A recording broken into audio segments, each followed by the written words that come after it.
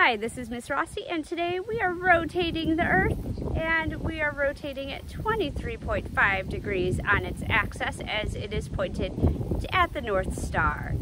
I am outside. If you are outside, that means you are outside with your favorite adults to do this activity. So it is helpful to have some east and west cards, just so that way you know which way the Earth is spinning. The west card goes in your right hand. You want to find a location for your sun. So on this cul-de-sac, I'm going to use the light post as my sun. So start facing the sun. When you face the sun, that is noon. Turn your body 90 degrees. Now it is sunset. Turn your body another 90 degrees. Now it is midnight. Another 90 degrees.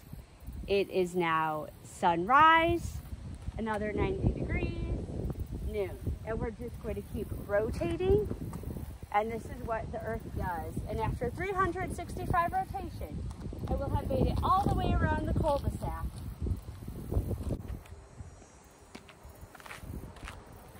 And it's been 1 year. You're like, but Ms. Rossi, the Earth isn't up and down on its axis. It's tilted 23.5 degrees. Why aren't you? Guess what? You could do this activity tilted 23.5 degrees.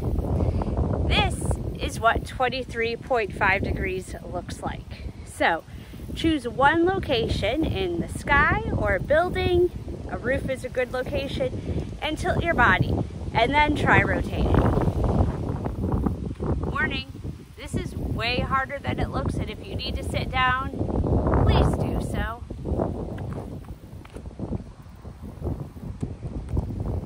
So you want to keep your head tilted in the same spot as the Earth is rotating, and you are revolving around the sun.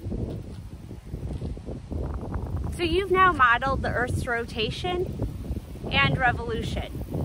What are some other ways we can make this model?